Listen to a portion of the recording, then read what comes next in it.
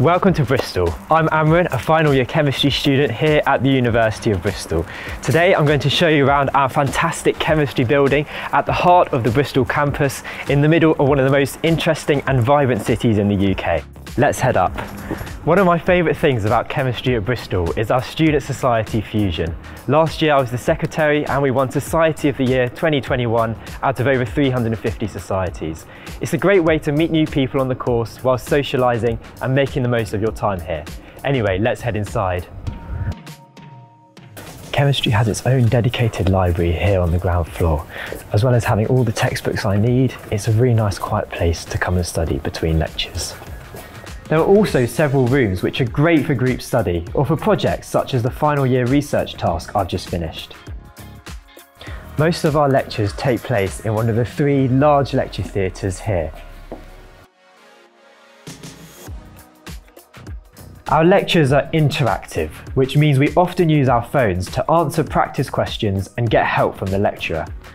All of our lectures are recorded, which is really helpful if I want to go over any parts of the lecture I found difficult or when it comes to revision.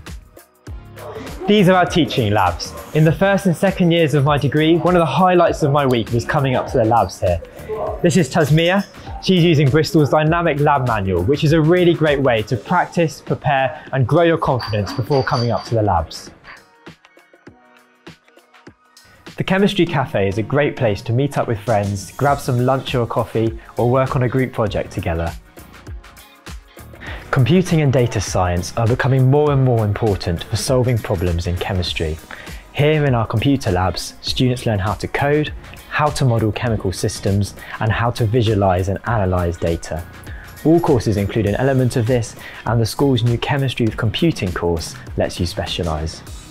This is one of the research labs that helps make Bristol a leading centre for chemistry research. The instruments in this lab use X-rays to locate every atom in tiny crystals of a substance. All sorts of new molecules and chemical structures have been discovered here. We're now in our Diamond lab, where Sam, a final year chemical physics student, is carrying out his research project. Diamond has some incredibly useful properties, but diamonds are expensive. In this lab, they make new diamond by layering carbon atoms onto surfaces in a vacuum chamber. This is our Nuclear Magnetic Resonance or NMR lab. We have 12 NMR spectrometers that use superconducting magnets to study the chemical environments of atoms in different molecules.